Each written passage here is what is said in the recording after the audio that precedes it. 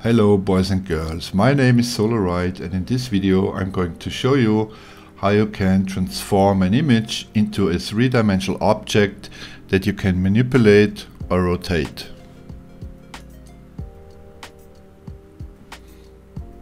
So first of all, we want to make sure that we have a nice background for this animation, and therefore we choose Toolbox, Generators and Solid Color, and we just drag it into our timeline. Maybe it's a nice idea like to make it a bit longer, and then we also give it a nice color. So we select it, make sure the inspector over here is activated so that you can choose the color here. I like orange a lot, click on it, okay, and you get a nice orange background. So I also got myself a logo. It's a YouTube logo. I put it on top. Remember, whatever is on top will be on top of the video as well. And as you can see, it's a transparent background, so it looks very nice actually, but it's a two-dimensional object that you cannot really manipulate in the way we want to do it. Of course, we could rotate it here. That was the wrong one that I've chosen, of course. Click this one, you see, but that's not really what we want. We want a three-dimensional effect, and I'm going to show you how you can do that. Okay, so I'm also going to make this a little bit longer so that it matches the background. And what we are going to do is we are going to transform the image now to a 3D object. So we select it and then we choose the tab Fusion.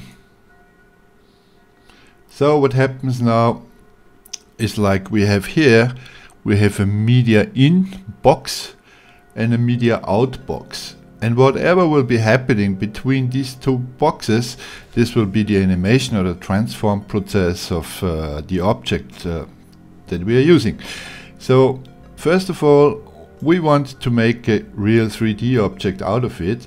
So right click on the background here of the nodes display, choose Add Tool, choose 3D, and then you choose Image Plane 3D. Sorry. So you get a new box here, and now you have to connect it. So what you're gonna do is you drag from the output node from media in into this one, and just to make sure that you actually see what is happening within this box, you click it and then you press 1 to display it up here on the display 1. Press 1 again and it will vanish.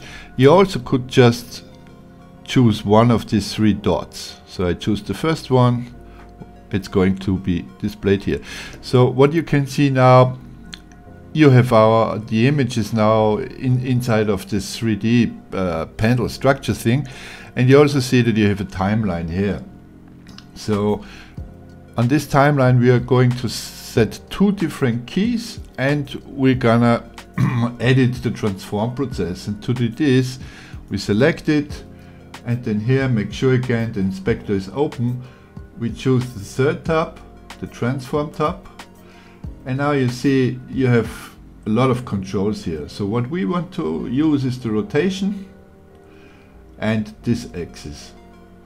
So then we make sure that we are at the very beginning of the timeline, like frame 0, and then we make a keyframe. Then we move all the way back, get in here, and then let's say we want two rotations, so that would be 720 degrees. That's about it. And now if you move it, you can see what's happening within the 3D window. But we are still on a 3D object now, and that's not an object where Davinci can really work with in our video timeline. So we have somehow we have to transform it back. So again, click on the background, Add Tool, go down to 3D, and then choose the renderer. Where is it?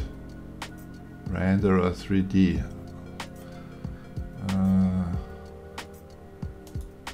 So we have it here.